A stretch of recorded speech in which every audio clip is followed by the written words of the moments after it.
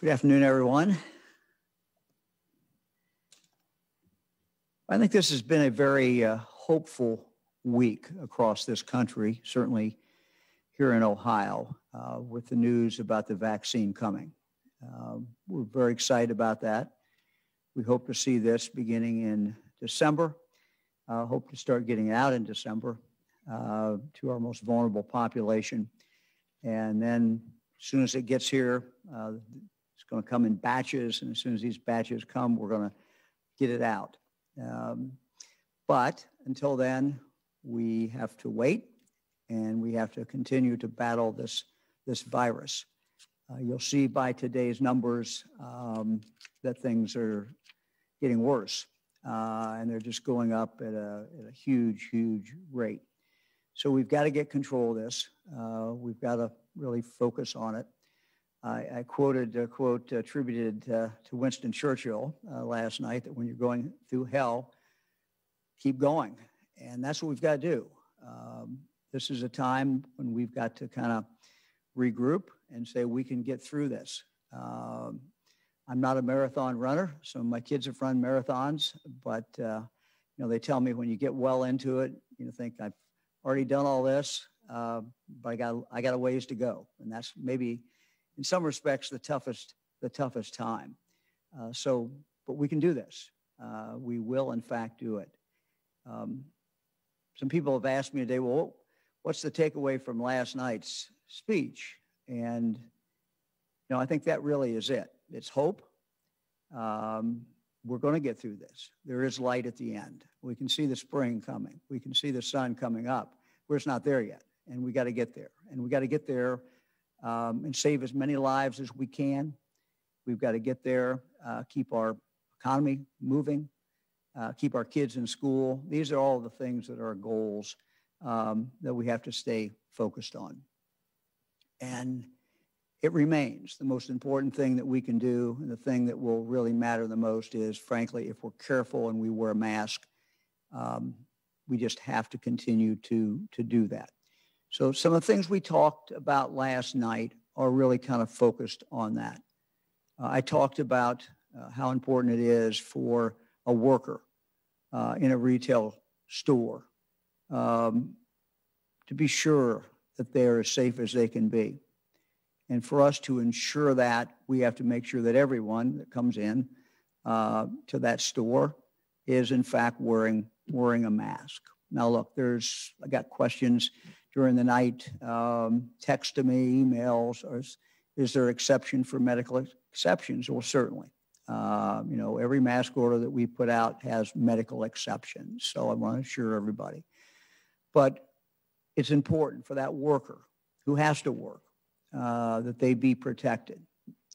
It's equally important for someone who's going out shopping that they know that no matter what store they walk into, people there are going to be wearing masks. That's very, very, very important. We talked last night about, sadly, some of the tragedy that has come out of banquets, come out of weddings, come out of funerals. Not the events themselves, but rather the party, the coming together. Horrible, horrible tragedies. And we've got to slow those down. We're not telling people, don't have a celebration. That's individual's choice. I know some people are postponing those until it's over with, and they're going to have an even better celebration. And you certainly could do that. But if people want to have the celebration, they can do it. But, we're going to put out the basic guidelines, and they're going to be exactly what I think we all know. Wear a mask.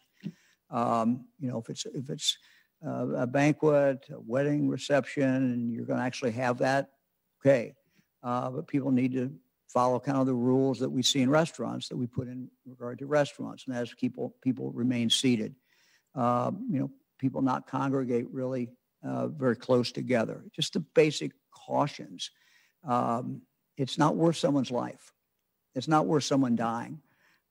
We can do things, but we got to do them in a very, very careful way. We also talked about bars and restaurants. Now, of course, I've got a lot of feedback in regard to bars and restaurants. Look, we've not made a final decision on that.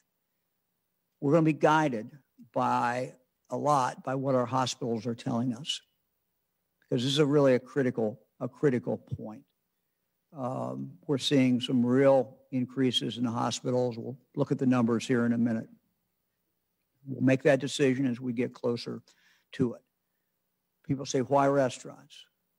Why bars? Why not this? Why not that? Why not that? I understand that. The answer to that is this. It's winter, late fall, getting colder, not a bad day today, but people are obviously moving inside. It makes any inside activity more difficult, more dangerous, potentially. What's unique about bars and restaurants, as well as fitness centers, is for a great deal of time, people are not wearing masks. We understand that. You can't eat and have a mask on or drink. But we also know people there sometimes for a long time. And so it's the time. What we've learned is it's the time. It's not wearing the mask. This is what raises the risk, makes it much, much more risky. So we'll have more of that. We'll see where these numbers go. But what my hope is, from last night and all our other discussions, and just people seeing what's really going on in Ohio, my hope, my prayer is that we all will be more careful. We'll all wear masks more. And if we do, I think the evidence shows we can slow this down. We can, in fact, turn this around. So Michael, let's look at the numbers. Today's daily numbers sadly continue our growing trend, and you'll see on the numbers, we'll get them up here in a moment, cases. So now we're over 7,100, and you can see the 21-day average is 4,000. So over 7,000 cases, a new high. Deaths 34, hospitalizations 268. Again, both of these numbers, as you see, are larger than the 21-day average. ICU admissions are not. They're about the same at 21. But obviously, we don't like to see that number. Gave us our second highest day of hospital admissions, with 286 people getting admitted to the hospital. Let's go to our 88 counties slide. Again, this is a slide that if you want to know what the danger level is in your county right now. This is the best slide to look at.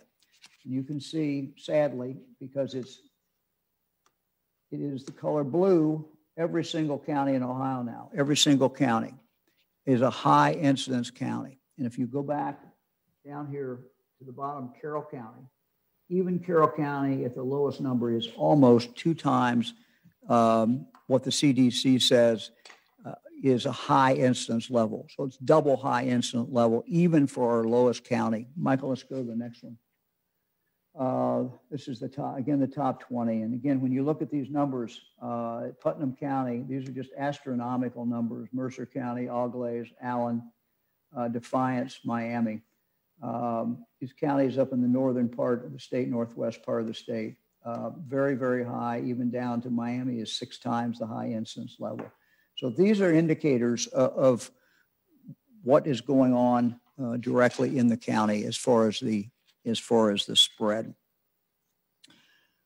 Michael, let's go to the next slide. The next few slides have to do with really what is coming up. These are what I would call the predictor slides. And again, not good news. COVID-related outpatient visits, 7-day average, you're seeing right here what is going on in regard to that. Trend is similar to those we're seeing for case counts in our hospitals. COVID-related emergency department visits. Take a look at that one. Graph shows a 7-day moving average of COVID-related emergency department visits. Graph on the left shows ED visits with a diagnosis of COVID-like symptoms. The graph on the right shows the number of emergency department visits with a confirmed diagnosis of COVID-19. Both graphs show an alarming trend, and our emergency departments are facing more cases than they have during this entire pandemic. Again, these are the warning signs, not good. Let's turn to the daily hospitalization and ICU admissions by date reported. These fill in. They fill in as by date of actual admission because that data is not always available.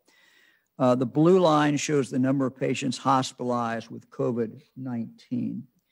The orange line indicates the number of COVID-19 diagnosed patients that are in intensive care unit. As you can see, we are currently at our highest point for both hospitalized and ICU patients since the beginning of the pandemic. Let me go to the next slide. We often hear people say that the increase in cases, oh, that's just caused by more testing, and we are having more testing. But as you can see from the slide, increase in testing is here. See what's happened there. This one, however, is an increase in cases. And what you're seeing is a rather dramatic increase here, a good increase here, but not anything like that. This is the 20th week of the Ohio Public Health Advisory system. And Michael, let's go to the next slide on that. And this shows last week to this week. Again, a couple things to note. More counties red, now down to only 1 yellow. The whole state is basically pretty much filling in with this exception here and a couple here with red. So again, I would advise people, you're in a red county, whatever county you're in, look at the slide we showed you before, which is how many cases there are. Michael, let's go to the next one. We'll go to the next slide.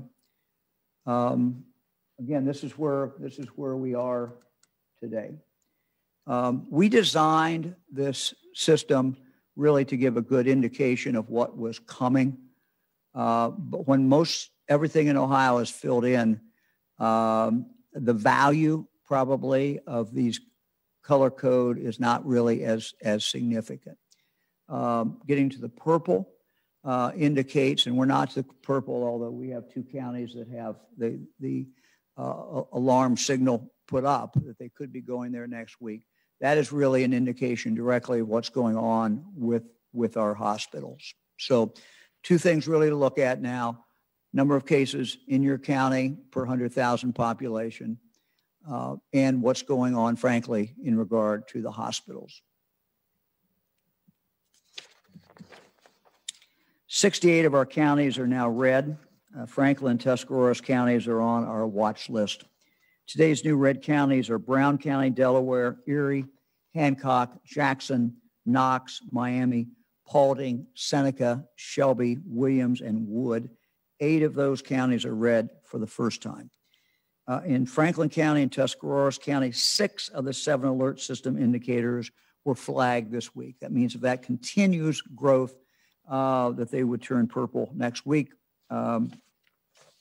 Both counties are seeing a high number of cases, a high percentage of cases spreading in the community, and sustained increases in cases, and 3 healthcare utilization measures: emergency room visits, outpatient visits, and hospital admissions of residents with COVID.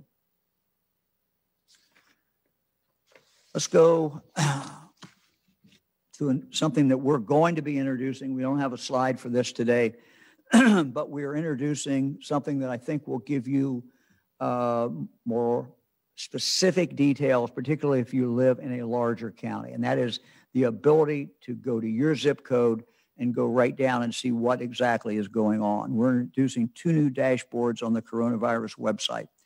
The first is a zip code dashboard.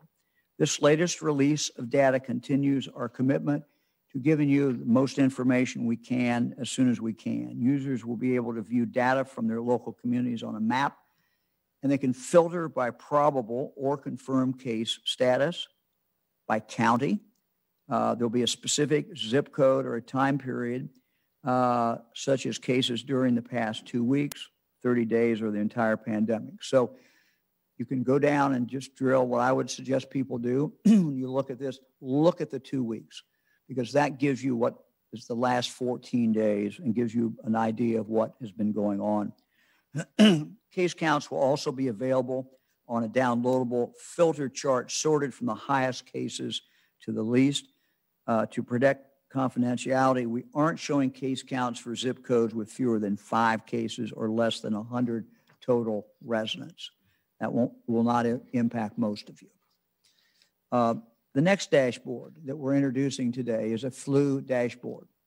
A new flu dashboard that will be on the Department of Health website. This dashboard expands statewide seasonal flu activity that the Department of Health shares each year. So they always put out some information. This is going to expand it. This dashboard shows flu trends over time with charts that indicate whether flu hospitalizations or cases of flu-like illness are on the rise or decline compared to the previous week and compared to the 5-year average to that date. Hospitalization data is broken down by region, county, date, sex, age, race. The data shows only positive flu PCR tests reported by public health laboratories and selected clinical laboratories that participate in the National Flu Monitoring System. Additional data will be added moving forward. The dashboard will be updated every Friday at 9 a.m. So again, we urge everyone to get a flu shot. It's very early in the flu season. We can't really tell how severe this season yet is going to be, but we ask everybody to get a flu shot, and you'll be able to follow this again and see what's going on in your community in regard to how widespread the flu is. Our health departments have been at the forefront of this battle. And as we look to the future and see what we have to do to be able to successfully battle this virus, making sure that our 113 health departments have the proper funding is something that's very, very important. And I have committed to every health commissioner in the state that we will be there for them because they're at the front line. Throughout this pandemic, there's been assistance available through CARES Act funding. We're saying today that help is on the way. With the assistance and the help and the partnership of the state legislature, and I thank them, we're setting aside $30 million to assist Ohio's 113 local health departments. Each department will receive $200,000 and they will have flexibility to determine how best to use these funds as they fight COVID. The remaining money from the $30 million will be used to hire contact tracers to support local health departments. We'll do this at the state level, but then they are available to surge in when a county really needs help. We're continuing to hire people now, and I've told our team do it just as fast as we can. We'll continue to offer state resources and support to help fight COVID-19 at the local level. And again, I want to thank our health departments, every worker out there who's at the front line. Thank you so very, very much for what you're doing. I just got off the phone with Kentucky Governor Beshear. Andy and I talk quite often. Usually it's about COVID. Today it was about a bridge.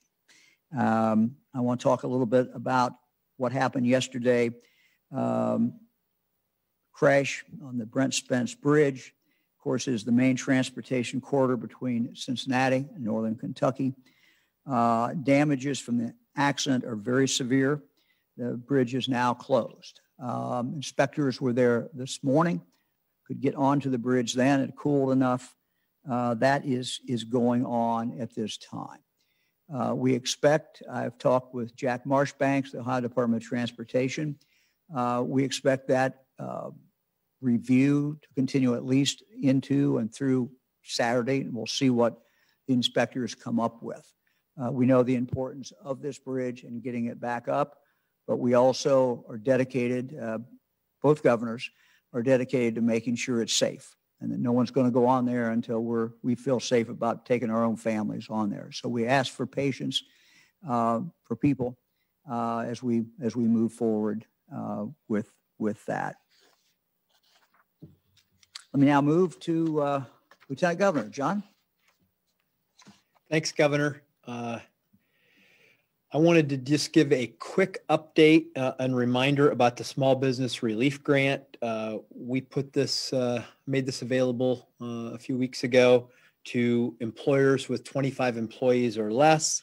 It's $125 million in which we will provide $10,000 grants to these small businesses for mortgage, rent, utility payments, salaries, wages, the things that you need to keep the doors open and to keep things moving forward. We set aside $500,000 per county so that it wasn't so that every county got a chance to participate. And what we found, though, where we're at right now, is we have a few counties that haven't used up their 50 company allocation.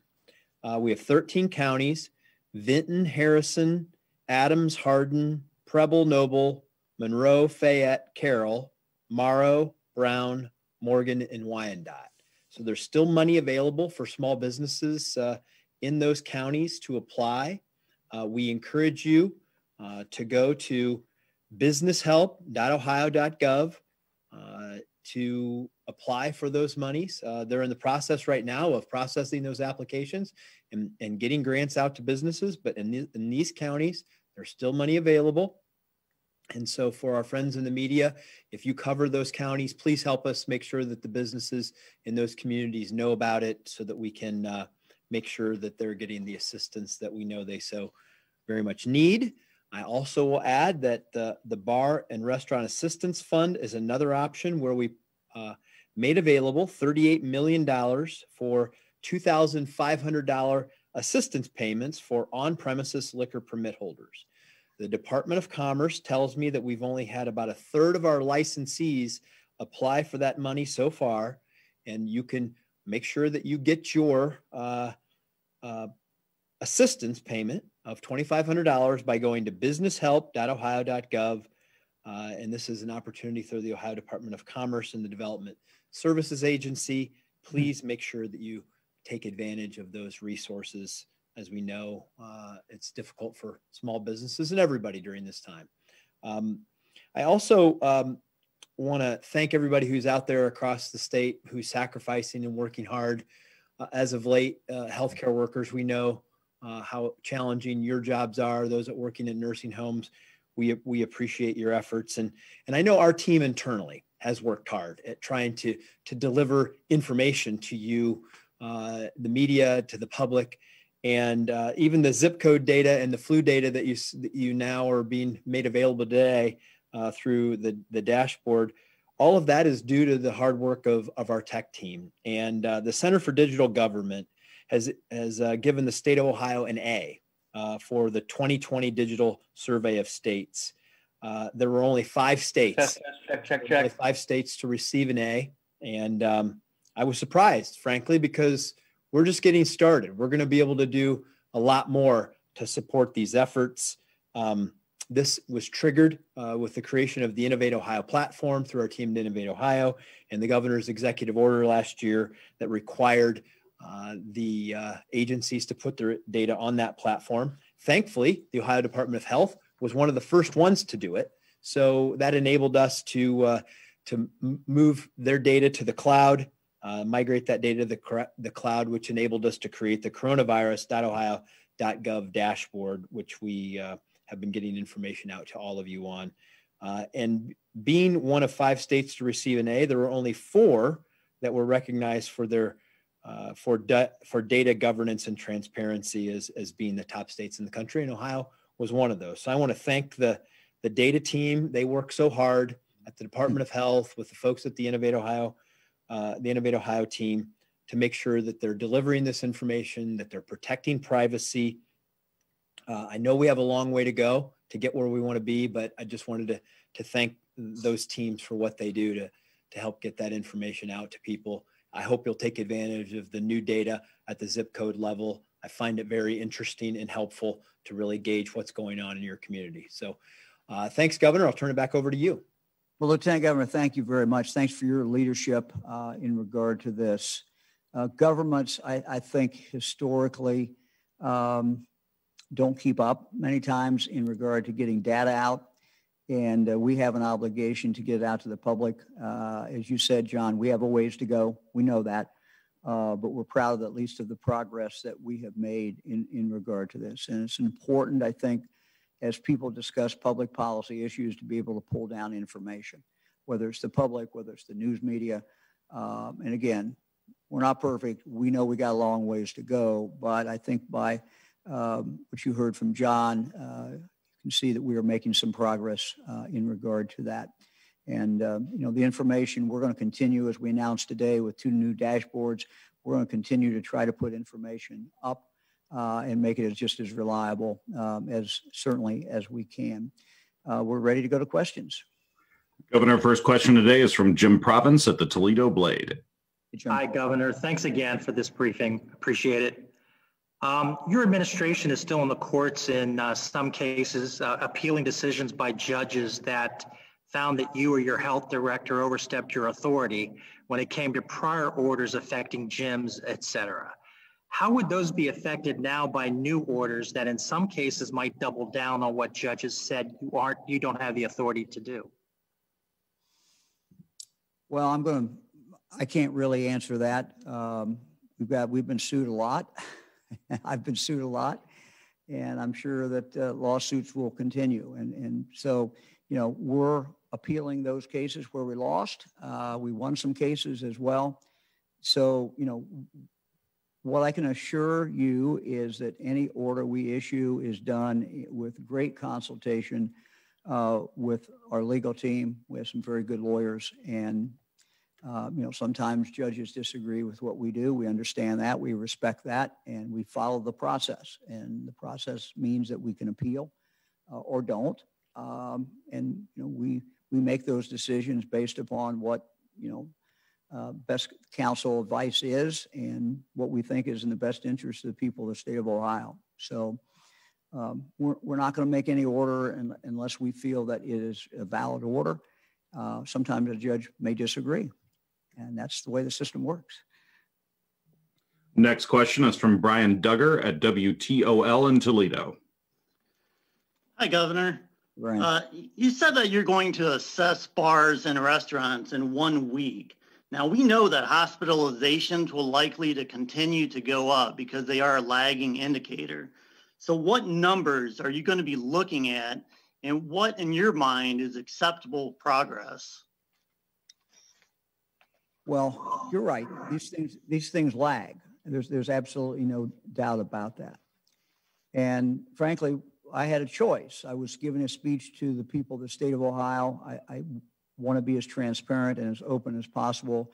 I could have not referenced bars last night or restaurants, but I wanted to just set it out before the people of the state that this is something that we believe we will have to go to if things continue down the path that they're going. We are seeing some spread in bars and restaurants. What's unique about them is that it's more difficult now. They've done a good job. Most bars, most restaurants have done a good job, but they're inside generally now this time of year. And there's many times people can't wear a mask. And that's what inherently, it's not their fault, but it makes it more dangerous and more dicey, quite frankly. So as we look at this thing, as I said in my opening comments today, we're going to first talk to our hospitals. We talk to our hospitals all the time. And we check with them to see what they are seeing and how bad the situation is. If you look at today's numbers, we are growing this. This is growing at just a massive amount. And we're going to have to take the actions that need to be taken. But the things we talked about yesterday, individuals in their own lives taking control of things is still the most important thing that can be done. I can't order that, but people can do that. And that's where we're seeing significant spread.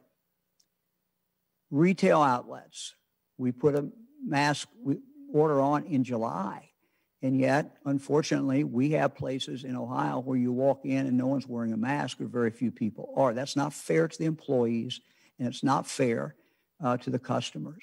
And so we're going to have to do what we have to do in regard to that. Again, not in a punitive way. We're going to give warnings. We're going to talk to people. We're going to try to get them to comply before doing anything punitive at all. Where we've seen a lot of spread, where we've seen these big spread events have been weddings and some funerals. And so as I looked at things, and we looked at it, and all the people I talked to, both inside and outside the administration, we said, what are we going to do? Those are two specific things that we came up with that we believe will make a difference. Weddings and funerals coming under, not that they can't have the event, the party, the coming together, the wake, whatever. We're not telling people they can't do it. We're just telling them they got to do it in a safe way. We're saying to retail outlets, it just needs to be safe. We want you to stay open. But I am convinced that the flaring up of this virus, I know it's not good for business.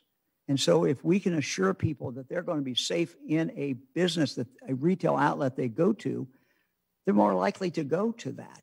And it's just in everybody's interest. And the third thing, again, we didn't say we were going to do it on a certain date. We said we're going to look at it. We said, look, if things don't change, then in a week we will have to do this. So that's what we said. But we're constantly monitoring this every day. And we'll take, in answer to your question, it's a totality of all the circumstances. It's not just one number or two numbers. We look at multiple numbers, and we look at exactly where we are. For those who say, I don't like your decisions last night, or I don't like your idea about bars and restaurants, I understand. I fully understand that. We don't want to close anything, nothing. But the buck does stop with me. And I can tell you, and medical experts have told me, and hospitals told me, that at the rate we're going, this is not sustainable. We're going to have very bad consequences if this thing continues to go up at the rate it's going. And just look at how much it's jumping every single day. So it's not a question, it's not an option. the governor doesn't have an option to do something. We have to take action. It would be totally irresponsible at this point not to take actions. Next question is from Jack Windsor at WMFD in Mansfield. Hey, Jack. Hi, Governor. In communication with your Ohio Department of Health, we were told currently, quote, there are many fewer non-COVID respiratory illnesses than usual because of social distancing, mask wearing, and working from home. So two-part question in light of the newly commissioned retail compliance unit you spoke about last night. If masks work for flu and other respiratory illnesses, why are they not working for COVID? And then the second part of that is, what evidence are you getting to indicate masking compliance levels? The eyeball test where I am shows that almost everyone is masking and has been. Well, Jack, again, I'm with all due respect, I disagree with your facts. So we start from a different premise, I guess. Masks are being used in some places, and at one level in some places and a different level in other places. There's not, there's no uniformity, consistency. I mean, if I could wave a wand and we were doing 90% mask compliance every place in public, I would say we got it. It's good. But we're seeing an inconsistency. Why do I think masks work? Every expert that has looked at this says they work. You can go look at article after article. But I'll tell you what our own experience in Ohio has been. When in July, several of our mayors put a mask order on in their city, and and shortly after that, I put a mask order on for the rest of their county and for any county that was red at the time. We saw a very quick increase in mask usage. Now this is eyeballing it. This is people out looking. This is what mayors are telling me. This is what health commissioners are telling me. Mask compliance went up dramatically. At the same time, when mask compliance went up, cases went down. There was no other reason for those cases to go down. I mean, there could have been some other variable in there that may have impacted it some, but the biggest variable, the biggest change that we could see was masks were being worn. And so we saw the cases go down dramatically. Another example, while there are cases associated with schools, when I talk to superintendents and when I talk to health departments, they believe, and we're doing some studies right now this week and next week and the week after, and we'll have much better data. But I'll tell you what they believe. What they believe is that there's not much transmission directly in the classroom from one student to another, one student who has COVID to another student. Why? Well, they're inside. That would indicate there might be transmission. They're sitting there at least for an hour, sometimes for 7 hours. Why wouldn't we see it? The only thing we know of is because everybody's wearing a mask. So these are just things that we know from our own experience in Ohio. And I've said this a lot of times. When this thing started, we didn't know a lot. And there's still a lot we don't know. But one thing that I think, I'm an old prosecutor, former prosecutor. We used to say, jury's back. On this issue, on masks, the jury is back. And the verdict is masks work and masks are needed. Next question is from Marty Schladen at the Ohio Capitol Journal. Hey, Marty. Hi, how are you, Governor? Good. Hopefully vaccines will start coming online maybe in January if we're really lucky. And I know you're thinking about protecting frontline healthcare workers, which seems totally appropriate. Is there any thought toward prioritizing some lower income people, both because they're working the kinds of jobs where they've got to go face the public and retail, and also because they're living in settings where it's more difficult to socially distance? Yes. And we're still going through that process. I know the federal government's still going through that process. Our goal, Marty, is to save the most lives we can and to slow the virus down as quickly as we can. So we've looked at, for example, somebody who works in a grocery store. They're exposed to people all day. They may have asthma. They may be diabetic, but they have to work. And we have a lot of people who are in that category. So yeah, as we put this together, and it's not finalized, as we put this together, that certainly is a group of people, that we would like to be able to get help through the vaccine as early in the process as we can. Next question is from John Reed at Gongwer News Service. Good afternoon, Governor. Hey, John.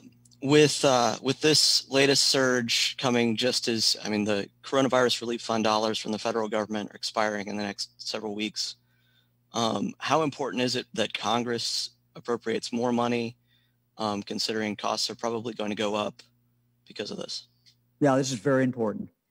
I talked to Senator Portman yesterday. I intend to talk to Senator Brown the next day or two. I've talked to members of the House of Representatives. This is very important. We need a bill. We need a bill, number one, to allow us to take this money that we already have over beyond December 31st, not have to spend it before December 31st. It would be an inefficient use of the money for us to have to spend it now. So being able to carry that over is very important. Having additional money is important as well. So yeah, it's very, very, very important. We are grateful for the help that Congress has given us in the past. We do not have the ability in Ohio. We have to balance our budget every year. That's a good thing. But, there's no extra money. There's no money to do some of these things that we know really need to be done. So we're holding money back. We keep thinking there's probably going to be a bill and that we can move that money over so that we can do testing into next year. Because even though I'm very optimistic of the news this week, we hope to have the first batch of vaccine in December, but we know it's going to take a while for that to go out. And all during that period of time, we're going to have to continue to wear masks. We're going to continue to keep the distance. We're going to have to do all the things that we're doing now. And we're going to have to continue to test. We need money for that testing. Next question is from Jim Oddie at WHIO in Dayton. Hey, Jim. Hey, Governor, let's talk about the mechanics of the modified mask order. First off, has that come out yet? Secondly, how do you envision this working? Your staff from the Bureau of Workers' Compensation, will they be going into stores, or will this be on a complaint basis? Do you have enough people to realistically enforce this across the state? Well, first of all, Jim, what we hope is with this order that, and with the great increase in cases that people are seeing. I mean, this is a different ball game today. This is a different world than we had in the spring. This is a different world than we had in the summer. Ohio faces a much bigger challenge today. And I think that it's time now for people to reassess. And if someone said, look, I'm not going to wear a mask, now's the time to think, I really need to do this. So what we hope is with the new order, with the enforcement threat out there, frankly, that people will comply a lot more. And I think they will. Specifically in regard to your question, the Bureau of Workers' Compensation exists to protect workers. What these agents will be doing when they go out is protecting workers. We want to ensure that every Ohio worker, when they go to work, they're in a retail establishment, they're looking at people who are wearing a mask also, and not be in a situation where all the employees are wearing masks, but yet people coming in and customers don't have to. That's not fair. It's not fair. It's not right. So what these inspectors will do is they will be going out. They will be going into stores. They will be assessing the situation. They will be meeting with the store manager, who's ever in charge on that shift, and kind of talking about, what is going on in these stores. We need for the stores to continue to make sure that there's not a whole bunch of people in the store. They have to manage that. At the same time, they have an obligation to see that it's a safe working environment, just like anything else. And wearing a mask is part of that safe environment. We anticipate they're there to help and to explain. And, the first time they come in that store, they're not going to shut anything down. They may, depending on the facts, give a warning. When they come back, if the situation is not good, then, they can take at their discretion appropriate action to, shut the store down until the store, up to 24 hours. Doesn't mean it always has to be that, but until that store can comply and there's a safe environment. Public has a right to have a safe environment. Employees have a right to have a safe environment. That's how we intend to do it. Next question is from Alex Ebert at Bloomberg. Hey, Governor, thanks for this opportunity. I have the blessing and the pleasure to cover the Midwest for Bloomberg. And in doing that, I get to see how the governors try to needle their way between conservatives that are worried about overreach of the government and liberals that are more concerned about, not doing things for the equity of poor people in the states in terms of COVID. How do you personally go about making these decisions, trying to get political consensus behind these things? And what are your considerations about trying to keep the political will behind the things that you're doing? Because you're a little bit out of step and ahead of Michigan, Kentucky, and Indiana in your new mask mandate. Thank you. Well, it's interesting. As you know from your coverage of the Midwest governors, sometimes one's been ahead, sometime another. We talk a lot. In fact, we have a call today. I'm looking forward to that call. We're all facing the same issue. In the past, some of our states have been hotter than others. Now, every Midwest state is facing a problem. No one's got a break now. And so we continue to compare notes and have discussions about what we think will work. I've said this before, but what I think about all day is what else should we be doing? What else could we be doing? How do we bring people along in this discussion? Because when a tornado hits, we see it. We see the damage. We all know that we need to go deal with it.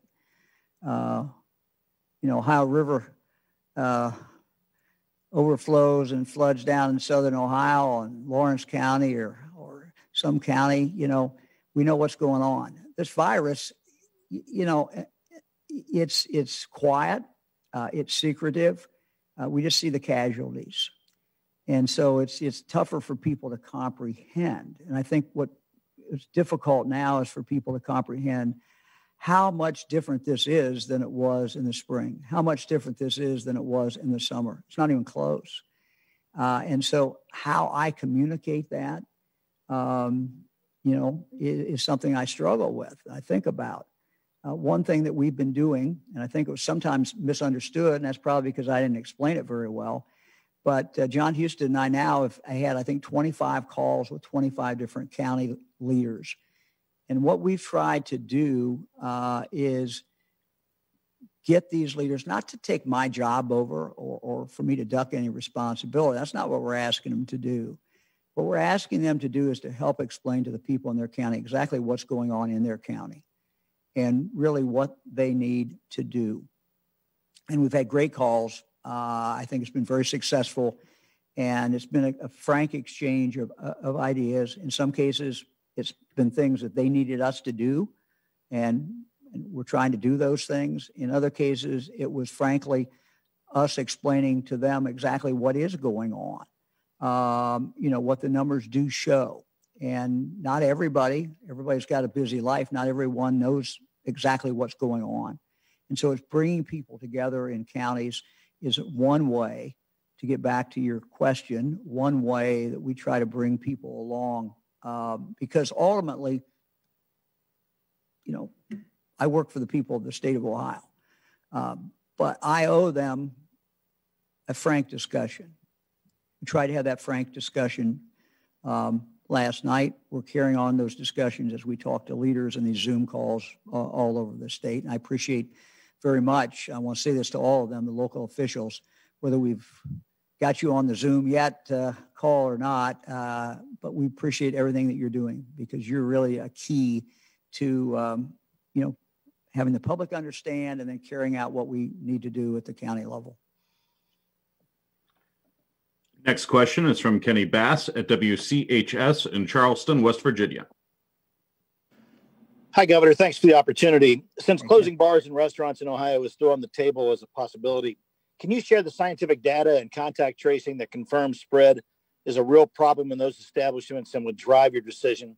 And since you regularly share problems with us about weddings, funerals, and churches as major sources of outbreaks, are you considering shutting those things down in order to contain the spread? And finally, if small gatherings of family and friends are major sources of spread, which you've said, why not some type of order limiting those activities and try your luck in court and see what happens?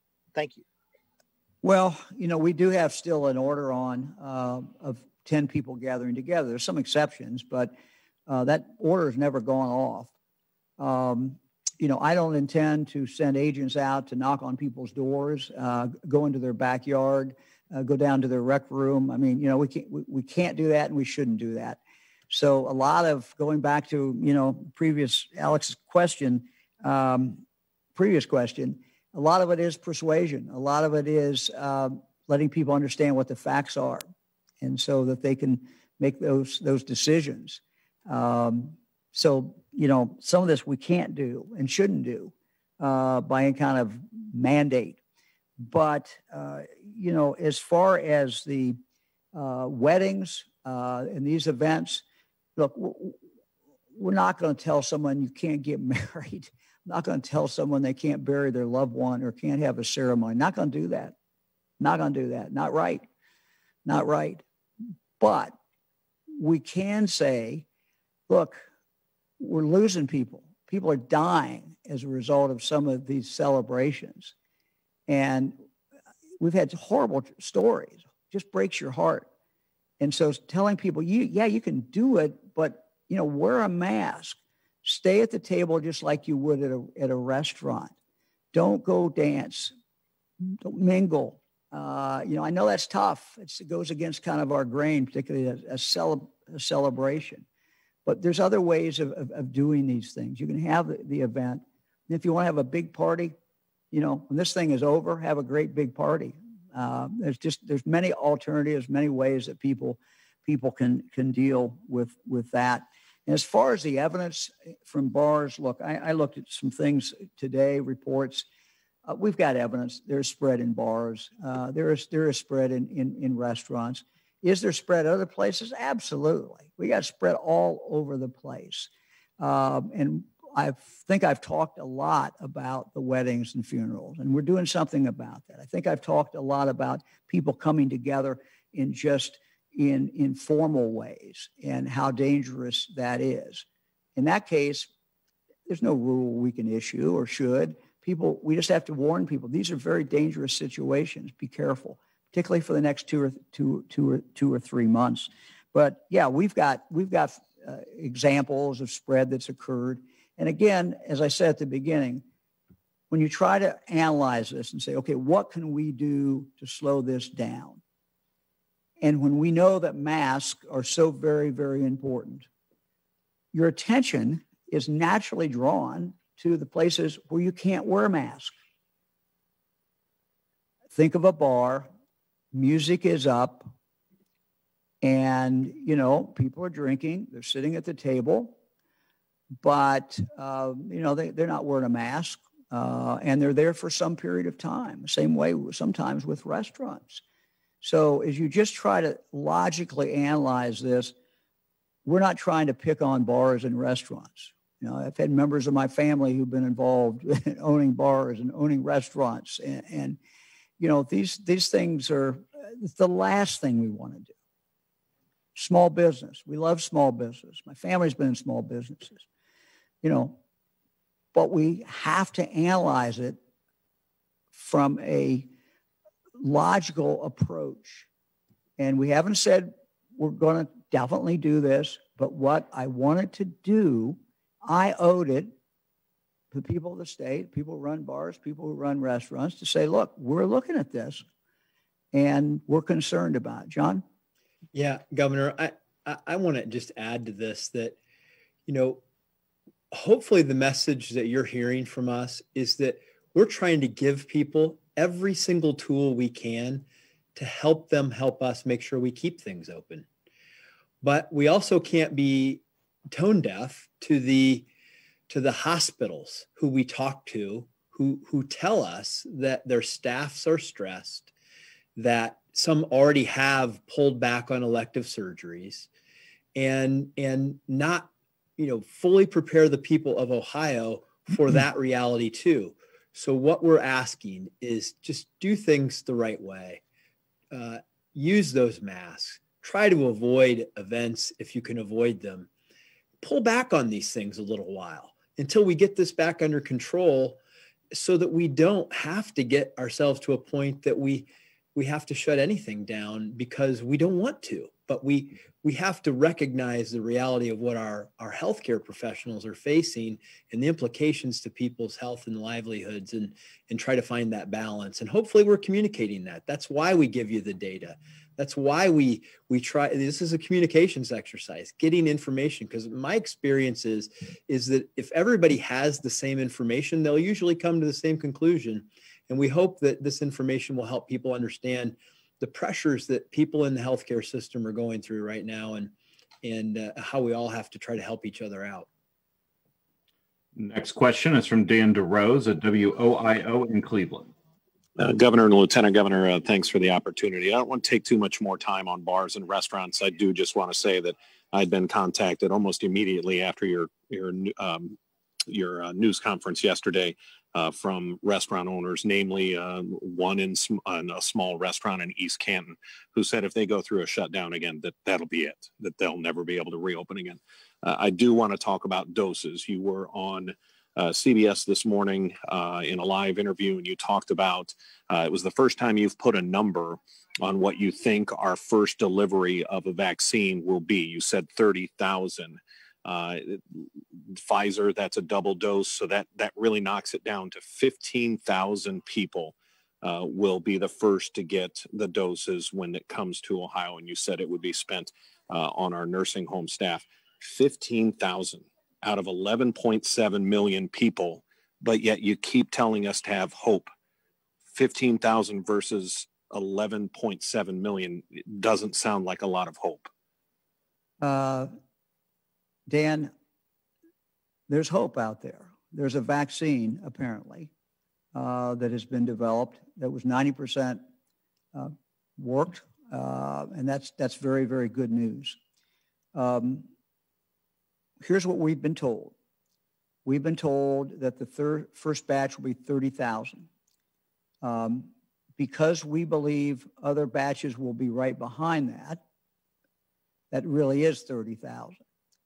We assume the second shot will come right behind that. Now, again, it's a work in progress, and we're just relaying. I'm just relaying to you what the federal government is relaying to us.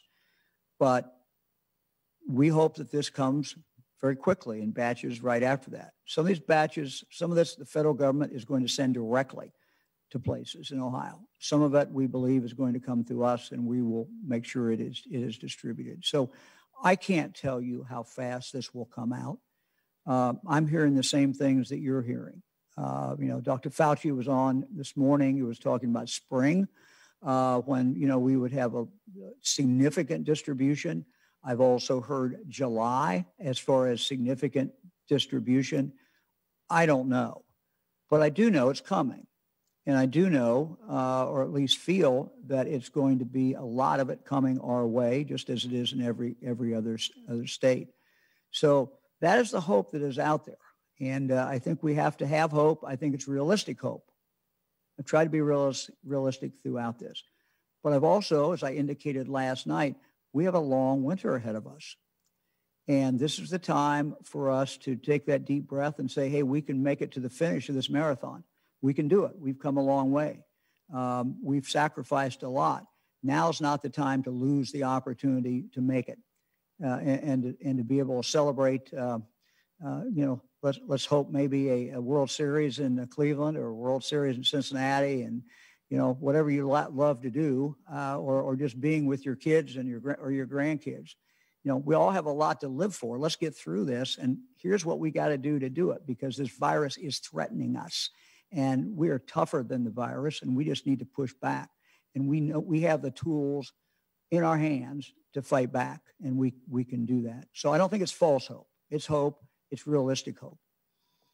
Next question is from Jackie Borchert at the Cincinnati Enquirer. Good afternoon, Governor. Experts have told me that it will take longer than 1 week for this to tamp down, even if everyone were to just right now at this moment do 100% of the things that you've been asking them to do. So should Ohioans take your 1 week warning as a 1 week notice that businesses will start to close next week? How much notice do you plan to give businesses, and what financial aid will be available if there are closures? Jackie, thank you for the question. Look, we're facing a monumental crisis in this state. And I will say it again, this would not be a decision that I would make lightly. But we have to do some things to slow this down. So if we can get mask wearing up this week, if we can see things move in our direction, yes, we can postpone that, and we may never have to do it. But we've got to see movement. We've got to see something that indicates that we can slow this thing down, because doing the same thing time after time is not going to slow it down. And unlike the spring, things were shut down.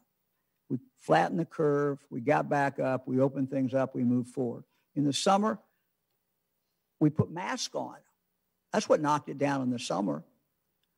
Now everybody's tired. I understand. I'm tired. Everybody's sick of it. But we got to get back up one more time, and we got to be able to do it. And so if we can start making some progress in that direction, then yes, we don't want to close anything down. I didn't run for governor to close stuff down. That's not what we want to do. But we're going to do what we have to do. And what I'm asking the people of Ohio to do, put your mask on, stay. Be careful. Don't go to that party. These are things that we can do now, and we will see pretty quick results. We can do that. Next question is from Joe Ingles at Ohio Public Radio and Television. Good afternoon, Governor. Hi, Joe. Hi. We've been hearing cases of people who live with someone who's COVID positive. They're supposed to be quarantining, but they're not, because they don't feel sick. They're not showing symptoms. They don't have paid sick leave, fear of losing their job, and they believe the pandemic is politically motivated. They continue to go to work, sometimes in places like hospitals and nursing homes where people could easily get this. What can be done to make sure those who should be quarantining due to exposure are actually doing it? Yeah, Joe, quarantines are done at the local level. They're done by 113 health departments. I think our job is to continue to try to appeal to them and continue to, message to them. I know that the last thing anyone wants to do is to hurt someone else or to kill someone else.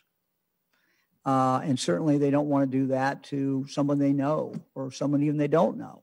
So I think bringing home the reality of how this spreads is just very, very important. And I think all of us have an obligation to do that. I've asked the mayors to do it. I've asked the county commissioners to do it. But this is a persuasion. Part of what this is bringing people along and letting them understand the gravity of the situation that we're in today. That's what I'm trying to do. Next question is from Kevin Landers at WBNS in Columbus. Hello, Governor. Kevin. Thank you for for doing this again. Masks and stay-at-home orders have been, it seems, the most effective ways to reduce the spread. And if cases are skyrocketing and hospitals are stressed out, why not take that drastic measure and do another stay-at-home order if we are in such dire straits now? And do you believe that the state has an obligation to pay back revenues for those businesses who may have to close as a result? Thank you. Well, I'll leave that up to the lawyers. Second part of the question. Let me take the first one. I saw a headline today. I always look at the front pages of all the major newspapers in the state. And I know the writers have told me that they don't write the headlines, and sometimes headline writers have to squeeze stuff in. But there was one talking about a shutdown. We're not talking about a shutdown. We're not talking about shutting down the state. What we're talking about is trying to do what we have to do so our hospitals can stay open, so our kids can stay in school, grandparents who are in nursing homes or great-grandparents who are in nursing homes can be safe. That's what frankly this is all about. But we're not looking at a shutdown. And the reason we're not looking at a shutdown is we know the cost. I don't just mean economic cost. I mean the personal human cost that goes with a shutdown. Mental health problems have gone up significantly since this virus hit. We've lost more people to drug overdoses because people are alone. One theory is that they're more alone. And if they overdose, there's no one there to help them. There's no one there to call 911. There's no one there to help. We know with a shutdown, kids who are in school, who need to be in school, can't be in school. We know that when we had the previous shutdown, that we had fewer cases of child abuse reported. I don't think there was less child abuse. I think there just weren't teachers to look at these kids and make a determination there might be child abuse and report it to the local children's services. So tremendous penalty, tremendous damage is done when there's a shutdown. We may come to that, I suppose, but that is not what we want to do. And particularly when we have it within our own power to avoid that. So I guess if there's one message from today, I would like to leave with everyone, we have it within our own power to avoid these bad consequences, either of a shutdown or of this virus just running wild through the state of Ohio. We can control it by what each one of us does. Next question is from Jeff Reddick at WSYX in Columbus.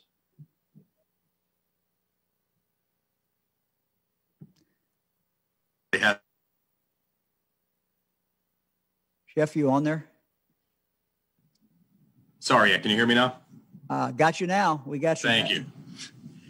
Good afternoon to you. I know it probably feels sometimes like you don't have a lot of allies in this process. The Ohio Restaurant Association today said any discussion of another restaurant closure would be inconsistent with any science or contact tracing data that we have been provided.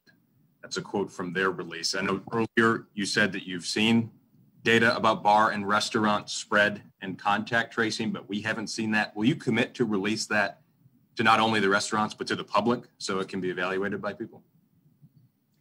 Well, we're going to tell you what we see. We're happy to tell you what we see. As I've talked about a number of times on this press conference before, the data is collected at the local level. And it is not set up in a way that you can come up with mathematical precision.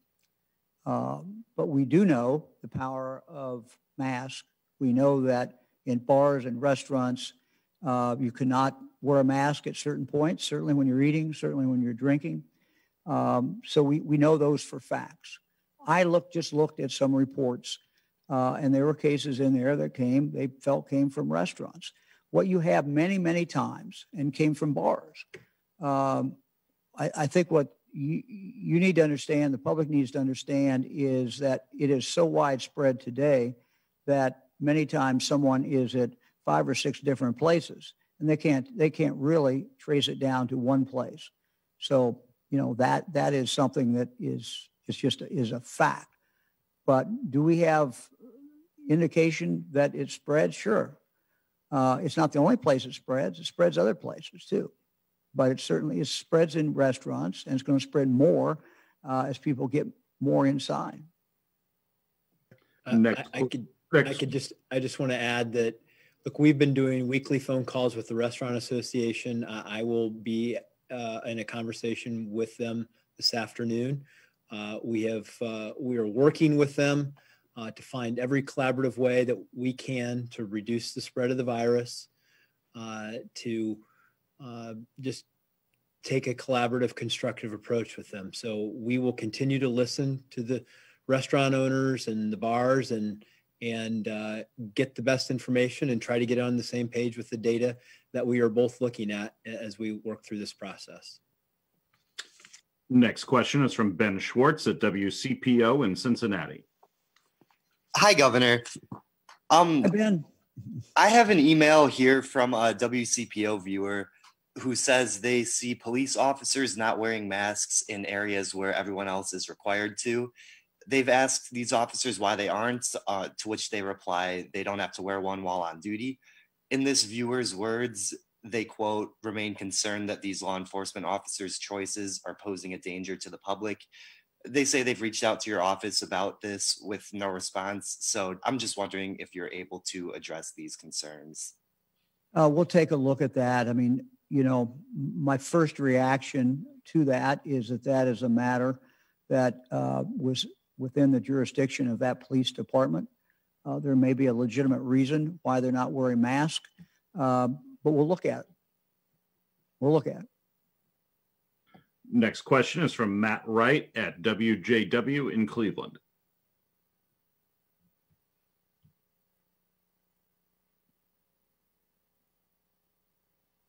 Reported that contact tracing. Matt, hey, Matt, I Yes. missed your first, you just came on. So Okay. we missed the first few words. Okay, thank you. Just again on the contact tracing, you have said previously that local health officials have been reporting that contact tracing shows COVID-19 largely spreading at private gatherings of family and friends and not at bars and restaurants. So has that changed? What new evidence are you basing your closure decision on? Okay, I don't think I ever said that it was not spreading at bars and restaurants. What I've said is I've tried to communicate to people in Ohio that we have a problem and that the problem lies within their own hands, and that there is spread that's occurring inadvertently, obviously, when people are with friends, people with family, people who are, when they're with others that they're close to, they let their guard down. And so I've kind of gone out of my way to try to make that point, but to inform people that they can control a lot of this. But we have spread a number of places. But when you look at a bar and you look at a restaurant, there is a reason that other states, I mean, we are not alone in talking about closing bars and restaurants. There is a reason that other states have gone and closed bars and restaurants or curtailed them. Other states, by the way, have been more prohibitive in regard to how many people can be in a restaurant. All we've done is said a distance. Many states have gone to 25%. Some have gone to 50%. So we've tried throughout this to balance this and understanding the great needs that bars and restaurants have, and the people who work there and the owners, people who run the places. We understand there's a lot at stake here. And we understand also they've been hit very hard and that the pandemic itself has slowed down the number of people who want to go out. But, you know, we've never said that there's not spread at bars and restaurants. Next question is from Randy Ludlow at the Columbus Dispatch. Hey, Randy. Good afternoon, Governor. Given the rate at which cases have risen, we went and only took a week to go from 4,000 cases to 6,000. Now it's taken 2 days to go to 7,000. Given how swiftly this is growing, is it wise to tell Ohioans that there will not be any more widespread shutdowns or stay-at-home order? Randy, if I said that, I didn't mean to say it like that. Let me kind of state it the way I think from what I'm seeing. We don't want to have a shutdown. We want to avoid a shutdown. We can avoid a shutdown. And the way we can avoid a shutdown is if all of us are very careful. We can do most of the things that we've always done, but we cannot do them the same way. We have to do them differently. We have to do them wearing a mask. We have to do them with some distance. So it's not a never, but this is within our control. We don't have to let it get that bad. We don't have to let it get to the point where our hospitals are stacked up. We don't have to get to the point where our hospitals can't do other types of surgeries. These are things we can avoid. We have it within our power to do. And I think we need to try that before we get to the point, the absolute drastic nuclear bomb of shutting down again. We really don't want to shut down again. But do I rule that out? No, I can't rule anything out. We have to base decisions every day on what kind of facts that we are seeing. But you're absolutely right, Randy. This thing is rolling through Ohio really fast. Next question is from Scott Hallis at the Xenia Daily Gazette. Hey, Scott. Hey, Governor. How are you? I'm well, sir. Good. Thank you for taking our questions. After last night's speech to the state, I had gotten a couple emails from a couple of gym owners and even a couple of people who run dance studios who I know, and they want to know, and maybe the order will contain all this, but when you say employees and customers have to be wearing masks, are there still going to be exemptions for people who are in a gym while they're actively working out that they don't have to wear a mask? Or if someone's teaching a dance class to 8 or 9 people while they're actively doing that, are they going to be exempt from having to wear a mask? Or is this going to be a 100% mask all the time type of order? Well, our mask order enforcement side and the additions that we just added to it really are focused on retail outlets more than dance studios or more than fitness centers. It's, at least for the time being, the current order in regard to fitness centers and dance studios remains at this point. So there's not really a change.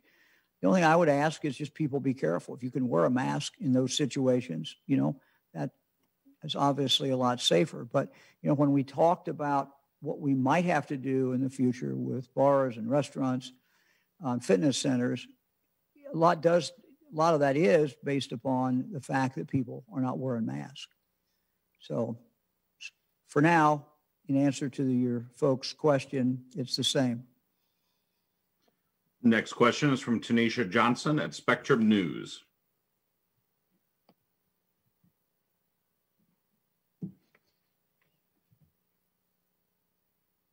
I think we lost Tanisha. We'll move on to Eric Halpern of WCMH in Columbus.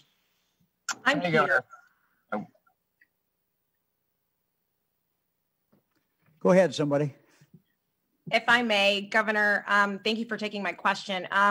With cases rising and as you've noted, it being on a massive level and hospitals trying to manage capacity, how close do you feel we are, have you heard, in terms of having to use any sort of overflow space that was initially set up in the beginning for patients?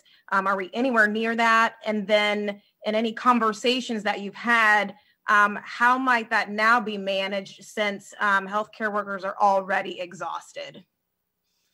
Yeah, it's a good point. I mean, as we talked about last night, the exhaustion of the healthcare workers and the fact that this is now hitting throughout the Midwest, throughout the northern part of the country, and in every county in Ohio makes it very different than it was in the spring and in the summer.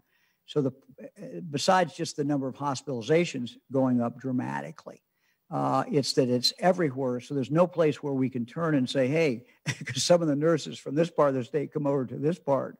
We can't do that. So this is managed very well by our hospitals. We set up the 3 zones early on. They did a very good job in conjunction many times with the Ohio National Guard in having the build out or the proposed build out or the plans for the build out. So they're ready to go out. But, you know, what you're going to see first, the first warning sign we have started to see when the Cleveland Clinic made the decision to pull back for a few days, at least, on some elective surgeries where someone had to spend the night. And the reason they had that line is because it's the bed. It's a precious bed. And so, you know, that's the early warning sign. And then these hospitals, and we'll keep you informed, and the hospitals will keep you informed as we move forward about exactly what stage that we're at. But you're right, it's the people, and the people we really worry about. They're tired.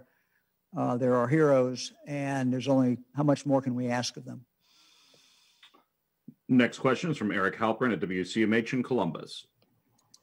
Governor, good afternoon. Thanks for taking the time today. Going back to retail and this reissuing of the order, I know you say this is to protect both the employees and the customers. I was talking to the Franklin County Chamber of Commerce today, and they say that, you know, both between their members, employees and customers, they're seeing 95% compliance. I know that's just Franklin County and Central Ohio, but if they're seeing that high of compliance, where are the issues that you're seeing now? Well, not everybody's at 95. You know, it's a big state. It's a diverse state. People have different attitudes, cultures of looking at things. And so if it was 95%, we wouldn't be talking about it. If it was 95% across the state of Ohio, I would not be talking about it. It's not 95% across the state. I wish it was. It's very inconsistent. And what we're trying to do is just get it up in the neighborhood of 95%, you know, what we're trying to do. Governor, next question is the last question for today, and it belongs to Jess Harden of MahoningMatters.com.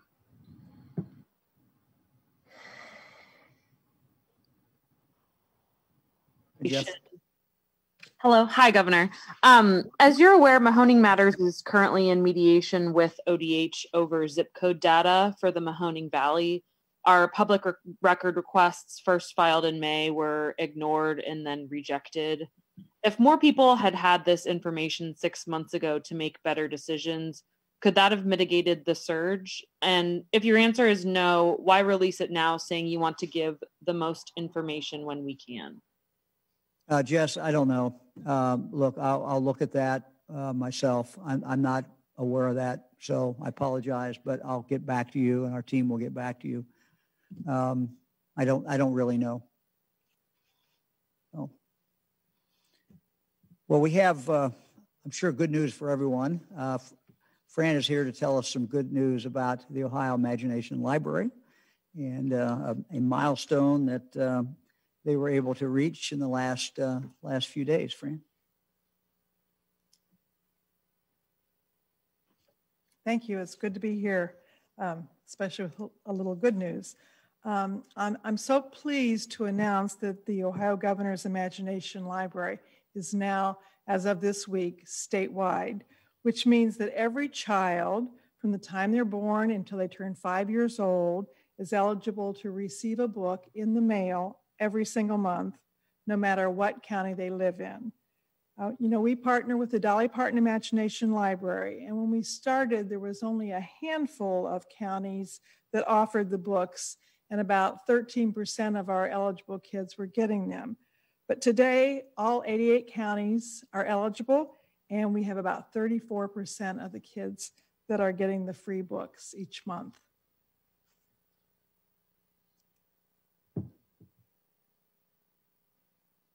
We have a little video. It's hard to believe the Ohio Governor's Imagination Library program is a year old. When we began the program, partnering with Dolly Parton Imagination Library last summer, the program was available in pockets of Ohio, in certain zip codes in certain cities. But Mike and I believe that every Ohio child under the age of 5 should benefit from getting these free Imagination Library books in the mail every single month. As grandparents, we've seen our grandkids' excitement receiving the Imagination Library books in Greene County. So over the past year, one by one, we worked on partnerships to add more counties. I've really enjoyed meeting with our county partners, and parents. My name is Peyton Tolbert.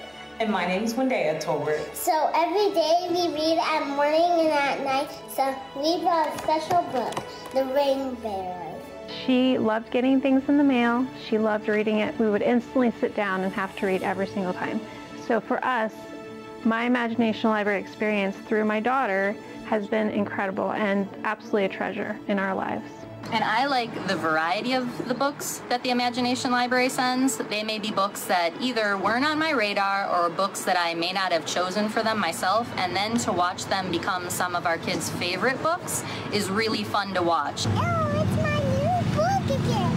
It's definitely a privilege to be a partner with Ohio Governor's Imagination Library. What I really appreciate about the books that he's received is really just the diversity that you see, and very coincidentally, just today we just got this book, The Ring Bearer, so we haven't even read it yet, but I'm really excited about that, and I was really excited to see, kids of color on that cover. They helped us to connect as a family and learn more about things around us, like baking. This is one of our favorite books, and about numbers, and about forest animals, all different kinds of trucks and trains. Which one did you pick? Ooh, the little engine that could. We got that from the Imagination Library. Our goal for the Ohio Governor's Imagination Library in Geauga County is to get as many families and community leaders involved as possible. We want to inspire a love of learning. When we encourage kids to read for pleasure, they become lifelong learners, and that's ultimately what we want for our community. Why do you like to read before bed? Because it's so fun. Because it's so fun. Our local communities are just kind of coming together and figuring out ways to put these books in children's hand. And all 7 of our counties are in Appalachia. And as we build stronger communities, we're building a stronger Ohio. Kids who read succeed. Success is what we're bringing. Reading is an instrument, but it's success we're bringing to your county, success we're bringing to your economy, it's success that we're bringing to all of Ohio together. It's also about their imagination. So to see them take what they've read and then later play using some of the characters or the lessons in the story, I think those are all things that go just beyond reading for the sake of getting from a beginning of a book to an end of a book. Also, I really like the snuggles that come along with story time. Ditto. To the Imagination Library, thank you for creating this program. We truly appreciate finding ways to connect with our children and also increasing literacy in the home. So, bye-bye, guys. And I really like this one. Oh yeah, and that says kindergarten here I come because you're starting what? Kindergarten. Thank you. Thank you. Bye. Bye. Thank you. Thank you.